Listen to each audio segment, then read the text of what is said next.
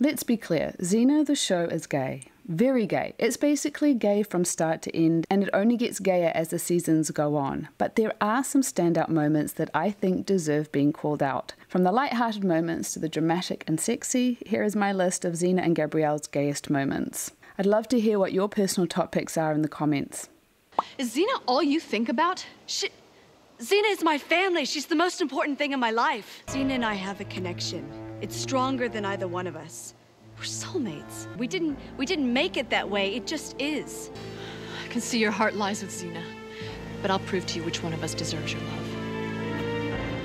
Let's start strong with the gay trilogy of the Rheingold, which is all about true love and the fact that Xena and Gabrielle are soulmates. When Xena runs off to the land of Norse to make right or wrong from long ago, fully expecting to die, Gabrielle naturally follows her. And on that journey, she meets a young Valkyrie, Brunhilde, who falls in love with her. In an attempt to protect Gabrielle from Odin, the Norse god, and to prove her love, Brunhilde turns herself into an eternal flame, which puts Gabrielle into a deep sleep. A sleeping beauty sleep, if you will. Meanwhile, Xena, working to undo her past mistakes, loses what she holds most dear, which is her memory of Gabrielle and the woman that Gabrielle helped her become. A year later, still without her memory, she is discovered by Beowulf, a friend, and he takes her back to the eternal flame in Gabrielle because, as her soulmate, she is the only one who can cross the flame. She does that. And how does one awaken their soulmate? Why? With a kiss, of course. But this is by no means the only kiss that we get in the show. There is also the marriage kiss, where Gabrielle weds Perdiccas for plot reasons, and Xena kisses her gal pal as a wedding gift, as you do. And then looks like she's positively destroyed by Gabrielle leaving her. Xena, I can't lose you again. Gabrielle will always be here. There is also the infamous quest kiss, where Xena dies, possesses Autolycus's body, and then decides that the best way to show Gabrielle that her soul is still with her is to go in for a kiss, much to Autolycus's surprise and mine. My baby gay brain exploded. And finally, the kiss of life in the finale of Friend in Need Part 2, where Xena is almost dead on Mount Fuji. Gabrielle reaches the fountain of life, and having no other way to get the water from there to Xena, holds the water in her mouth, and obviously that requires tender lip-to-lip contact to then pass the water from her mouth to Xena's. Speaking of A Friend in Need, while it was an atrocious ending to the series, it also gave us one of the shippiest declarations of the show. If I only had 30 seconds to live, this is how I'd want to live them. Looking into your eyes. There is so little room for this to be interpreted as platonic that you'd need to do a 100-point turn in order to maneuver yourself out of this one. And why would you? I wish I'd known you were looking for a father. I'm not. Oh? Well, somebody clearly got the job. Yeah, Gabrielle. I would have paid to see that. When Xena gets pregnant, it's not clear how or who the father is. But on a show like Xena, the answer is not the obvious, it's the miraculous. Because she is pregnant by immaculate conception with the daughter who has the soul of her greatest enemy, Callisto, because Xena and Gabrielle were crucified and went to heaven, but also to hell, where Xena redeemed Callisto's soul, because the reason Callisto was evil was because Xena destroyed her village and killed her family and friends back when she was a warlord. But that's all beside the point, because what matters is who's going to co-parent that child, and well, obviously it's Gabrielle. And she looks rather smug about it. You and I have much in common. Of course we do. You're a mortal female with a lying tongue, savage tendencies, and a blonde girlfriend.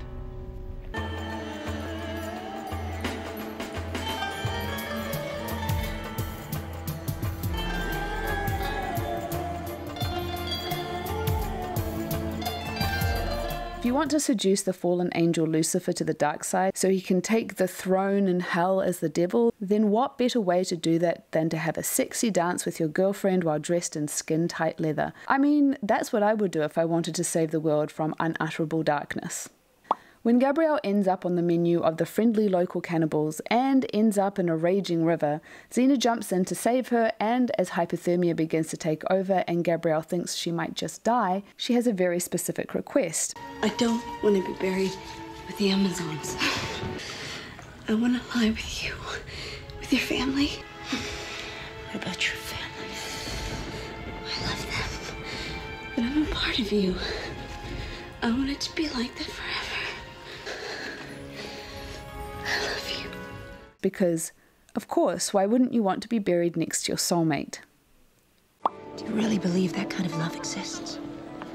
It's what we all dream about, isn't it? Someone would look so deeply into our soul that they'd find something worth dying for.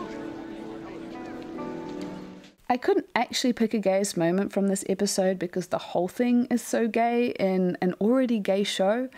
Is it the moment their eyes meet and Gabrielle has a moment? Is it when Xena shrinks into the shadows of her own balcony because seeing Gabrielle overwhelms her senses? Is it how Caesar already knows that he's lost Xena and jealously tries to get rid of Gabrielle? Or perhaps it's Gabrielle declaring, My life is empty, despite my success. I write about love, but I've never felt it before. or is it this moment? When I'm with you, this emptiness that I have felt my entire life is gone. Some things are worth dying for. Isn't that what your play was about? Being prepared to sacrifice all for love. For love. I'll love you forever. Don't touch her. Or maybe it's Gabrielle going to the fate's tapestry of time and destroying it because a world without Xena was not a world worth living. I mean, you choose. It's an embarrassment of riches. I couldn't finish out this list without mentioning the poem. With the sun setting over the ocean, with the satisfaction of an adventure done, Xena gives Gabrielle a poem written by Sappho of Lesbos to express how she feels, because who better to put into words the love she has for her warrior bard. There's a moment when I look at you, and no speech is left in me. My tongue breaks, then fire races under my skin, and I tremble and grow pale, for I am dying of such love, or so it seems to me.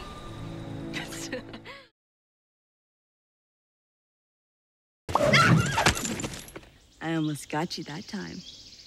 No, you didn't. What are you talking about? I was this close. You were this close because I let you get this close. Much like When Fates Collide, which made it onto part 1, this is one where it's hard to pick a single moment. This episode is rightly beloved by the Woman Love Woman community. It's dripping with the kind of subtext that got the queer ladies talking in the first place. It's domestic fluff with a great wallop of gay subtext, starting with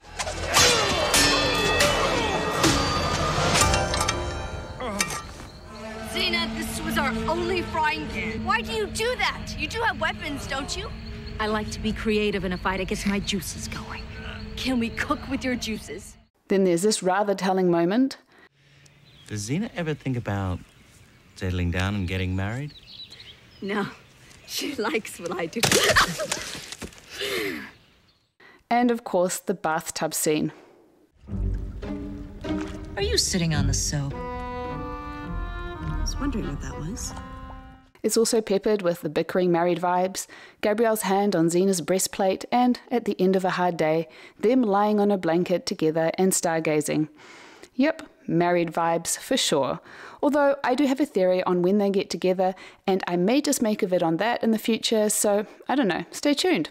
Then there is fan favourite Minya, who seems to be crushing on Xena. You're Xena, aren't you? Yes. You are the main thing, the real deal, you know, the #1 attraction.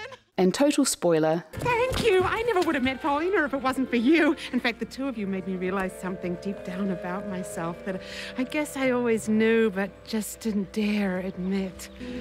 I'm a thespian. I was happy when I was a kid here because I was loved and I felt like I belonged. I was lucky then and I'm lucky now. Another episode that leans into the domestic fluff vibe was the Old Ares Had a Farm episode, which gives us a glimpse into what it might have looked like if Xena and Gabrielle had settled down somewhere. While for sure it was a throuple situation with Ares in the picture, I think even he knew he stood no chance with Xena, especially with this moment when Gabrielle helps Xena into her armour. Suck it in. It just screams married wives, because you know that Gabs has helped her woman get dressed a lot, and undressed too, naturally. I'm just saying she has an intimate knowledge of Xena's clothes. Also, look at how they're looking at each other here. This karma that you're talking about, can you see mine? Can you see how much Xena's a part of that? Yes. In many lives, past and future. Xena is the only person for Gabrielle, as we find out later in the show. When they are both looking for their paths in life in season 4, they head to India on a spiritual quest. What they find is that the shamaness Alti is trying to mess with one of their future lives, so they're off to defeat her. What emerges from this encounter is that Gabrielle and Xena are destined to be together again and again, karmically linked. Is that gay? Or is it gay? Maybe they're not always in female bodies in each incarnation, but they are the literal incarnation of this story that Gabrielle spoke of in season 1. Once a long, long time ago, all people had 4 legs and 2 heads. And then the gods threw down thunderbolts and split everyone into 2. Each half then had 2 legs and 1 head. But the separation left both sides with a desperate yearning to be reunited. Because they each shared the same soul. And ever since then, all people spend their lives searching for the other half of their soul. Maybe she just needs air.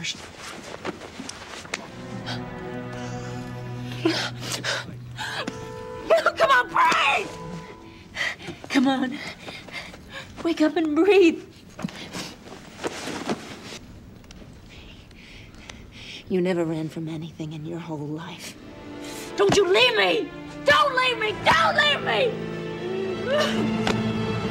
Wake up!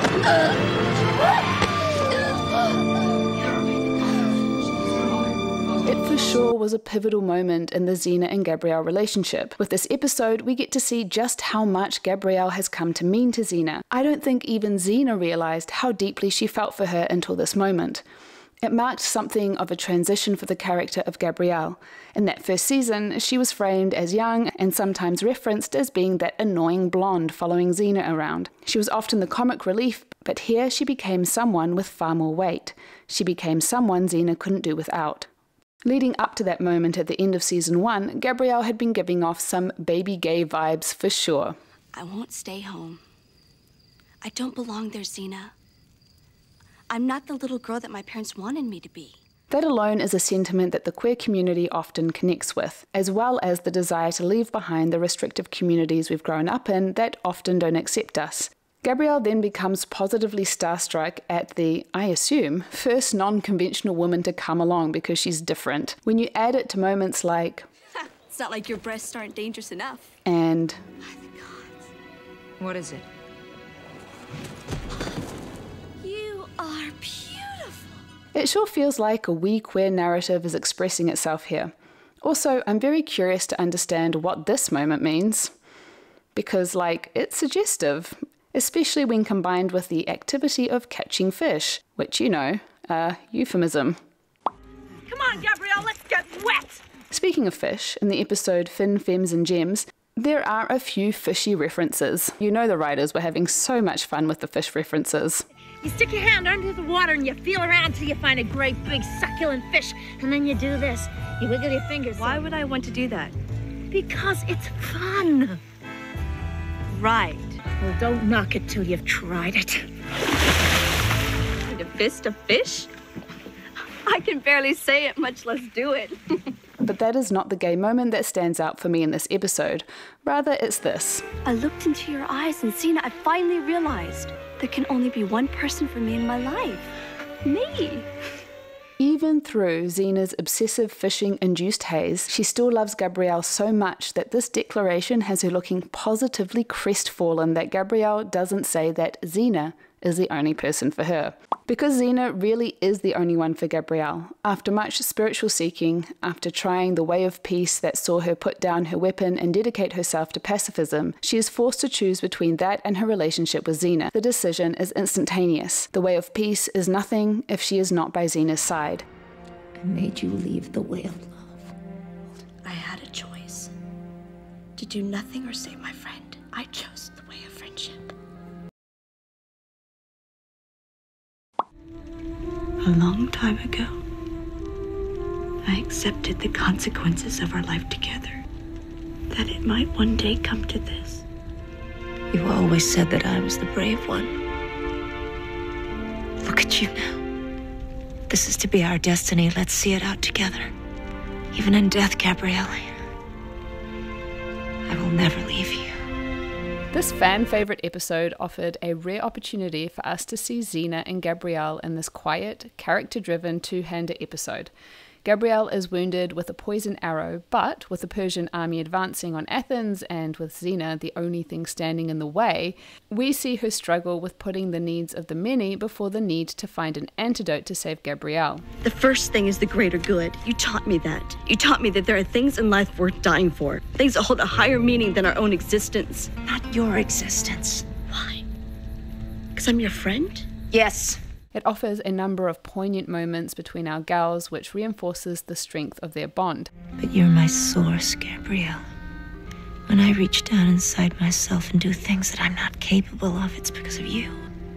Don't you know that by now? None is, in my opinion, more poignant, however, than this quiet moment when, awoken from a bad dream, Gabrielle lays back and touches Xena's hair with such reverence. The theme of the greater good crops up throughout the show. While in One Against an Army, Xena, with Gabrielle's insistence, reluctantly chooses the greater good. When Gabrielle is to be killed for the manslaughter of an innocent, she doesn't, because, well, they've long established that their souls are entwined back in Season 4. By Season 6, it's abundantly clear to her that Gabrielle is essential in her life and that she will do anything to keep Gabrielle safe. Consequences be damned. You saved me today, Xena, against the greater good. Gabrielle, in everyone's life, there's something that goes beyond the greater good. That's what you are in my life. Nowhere is this more painfully obvious when, in the Season 3 finale, Gabrielle falls into a lava pit with her evil demigod daughter Hope to save Xena from being killed. The Xena we see in Gabrielle's absence is lost. I'm entering a world of darkness I promised myself I'd never return to.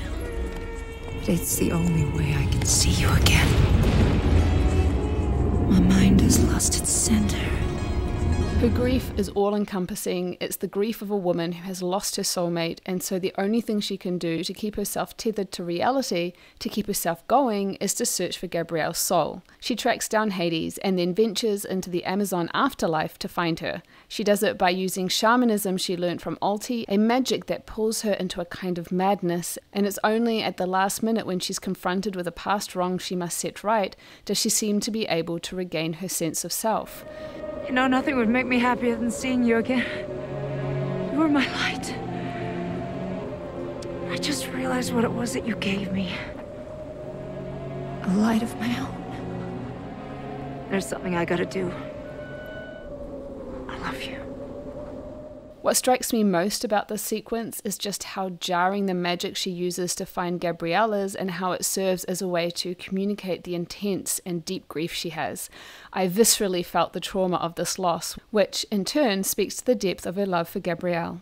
Her ability to recognize this light that Gabrielle helped her find says a lot about where Xena started out on the show, burying her armor because she's ready to give up on life, and where she ends up, able to see her own worth. When she says, I want you to know that I still think you are the best thing that ever happened to me. You gave my life meaning and joy. You will be a part of me forever. Those are not empty words. It's words like these that a typically laconic, stoic Xena expresses many times throughout the series. She was someone who had learnt to be wary of any emotional vulnerability, but with Gabrielle, she quickly let her pass her defences, and not just that, but she expressed how important Gabrielle was to her again and again throughout the run. All I want is to be with you right now. You're my best friend. My family. I love you, Gabrielle. I love you, Xena. You talk about trying to find your way, but to me, you are my way. Now, in spite of how unshakable their relationship might seem, things weren't always good between the warrior princess and the battling bard. Season 3 saw some seismic events that pretty much obliterated Xena and Gabrielle's relationship, starting with when Gabrielle was raped by the satanic god Dayhawk and consequently gave birth to her demon daughter Hope, you know, the one that she fell into the lava pit with. Unable to kill her own child, she sent her down the river, and the daughter shows up again as a 10-year-old child and then kills Xena's son Solon. To add to it, Xena also has essentially abandoned Gabrielle to go repay a debt to Lao Ma, a mentor and, okay, let's be real, also a lover, by killing the Green Dragon. Gabrielle was so jealous she made a deal with the god of war Ares to get there ahead of Xena to stop her, which, let's just say, got super messy. Only the other could stir such powerful feelings of betrayal, hurt, and anger. By the time Xena and Gabrielle find themselves in the land of Illusia, they've got a lot of issues to deal with. They then work through everything, finally, coming to a place of forgiveness that allows them to reunite because even when the worst has happened, their love for each other transcends. And by transcends, I mean it literally transcends all of time and space, which is what we get to see in 2 episodes where the souls of Xena, Gabrielle, and Joxa reincarnate in modern times as Harry, Mattie, and Annie. Annie, avid watcher of the hit show Xena Warrior Princess, gotta love the postmodernism of the 90s and the show's total willingness to derisively be self-referential, is convinced she is the reincarnation of said warrior princess because she keeps having visions. When she, along with her boyfriend Harry, go to Mattie, a past life regression therapist, the 3 of them realize that they are in fact the reincarnated souls of our 3 protagonists, only Xena is in Harry's body and not Annie's. At the end, Harry ditches Annie for Mattie because they are soulmates after all. It's been a long time. It's been too long. I'd also like to make an aside here and say it's canon that using the word friend actually means lover when used by Xena and Gabrielle. Now, while you may be wondering how is this gay given they basically give us some convoluted straight shenanigans, we catch up with them in Soul Possession 2 seasons later, and Harry, aka Xena, and Mattie, aka Gabrielle, are now married. By the end of the episode, however, Xena is returned into her rightful body, that is to say Annie's, and well, Mattie/Gabrielle seems to have absolutely no problem switching from having a husband to having a wife. So while it may have superficially appeared to be straight to appease the powers that be and any Gabrielle Joxa shippers, if there are any, it was in the end very not straight, which I think is an apt parable for the entire show. In its final season, the show really did throw all caution to the wind and gave us the gayest season of them all. What is also very not straight is the episode Girls Just Wanna Have Fun. From the title of the episode to the vampires, this episode was very gay, starting with Gabrielle dancing with 2 queer, vampy-looking ladies who then bite her. She in turn bites Xena. Gabrielle, do it. And not to be a lesbian, but Xena looks like she's feeling things if her moans are... So there you go. Because Xena was such an eclectic show ranging in tone from slapstick to heart-wrenching drama and delighted in being self-aware, we got what is perhaps one of the most tongue-in-cheek episodes with season 6 when the actor Michael Hurst, who played Iolaus on the sister show Hercules, came back as a snotty investigative journalist intent on exposing the most important question of all time. Are you 2 lovers? You want the truth? That's right, Xena. We want the truth. The whole world wants the truth. He also was trying to figure out why Xena wanted to steal the golden apples from the Norse god. It was to restore Aphrodite back to godhood, because without her, no one could love anyone. Of course, when she is restored, Xena and Gabrielle look at each other with literal hearts falling from the sky, so even though the camera goes dead just as we're about to find out... It's like this. Technically. What? I think we can guess the answer to this one. So let's just safely assume that Xena and Gabrielle were lovers, so finding out in one of the last episodes of the series that Xena and Ares were officially married back in season 4 in an agreement that spanned for eternity might sound shocking, probably ridiculous. Will you be my wife? How's this for an answer?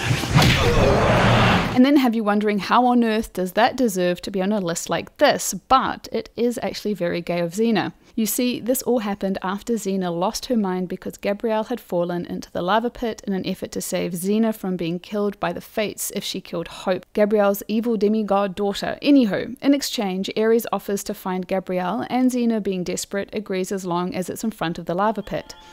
Kind of morbid, don't you think? No, I think it's fitting.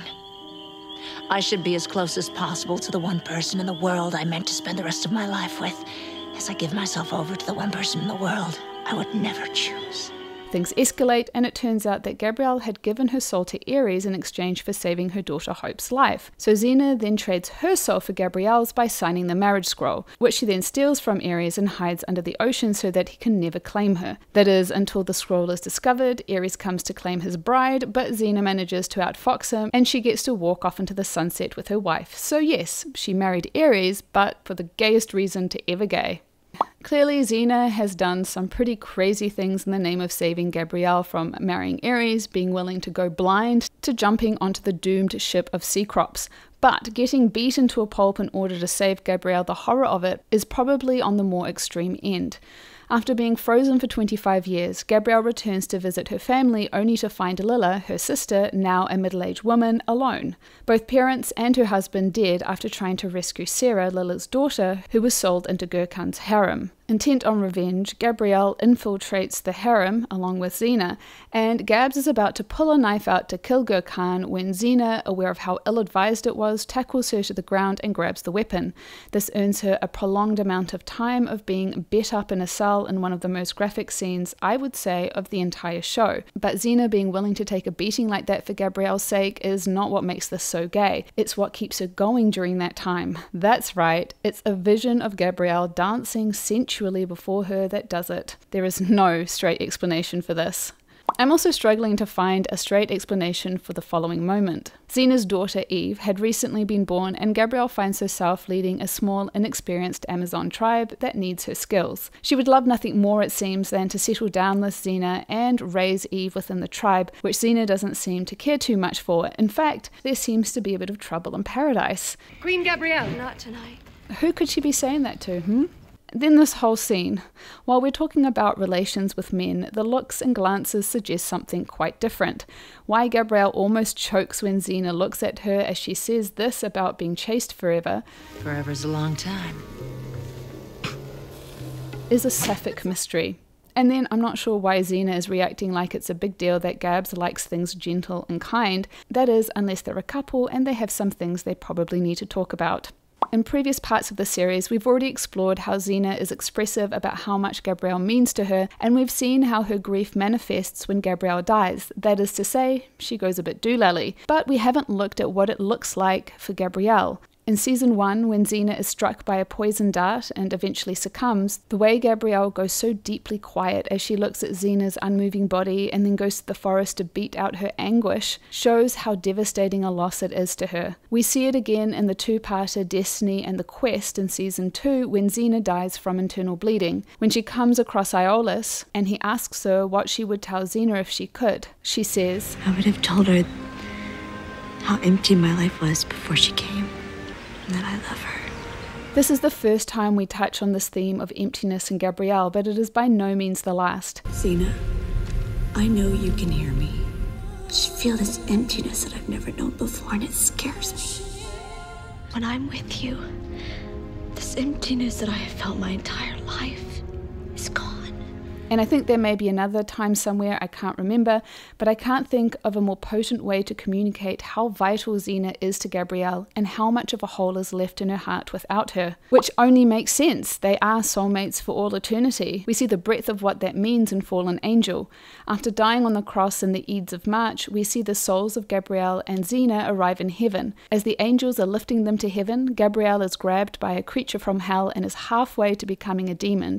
Xena won't have it. She maneuvers into becoming an archangel to go rescue her, but ultimately ends up becoming a fully fledged demon herself when she saves Callisto's soul. Even in her demonic state, there is one thing she is very clear about, however. Gabrielle, the love that we have, it's stronger than heaven or hell. It transcends good or evil. It's an end in itself. Our souls are destined to be together. And, well, if that doesn't encapsulate what Xena and Gabrielle are to each other, then I don't know what does, and I think it makes a fitting conclusion to this 4-part series. I feel like I hit on the major Xena and Gabrielle moments, but let me know which ones you think I should have included. If you've got any topics you'd like me to cover about the show Xena, feel free to pop that in the comments too. Until next time, lady lovers.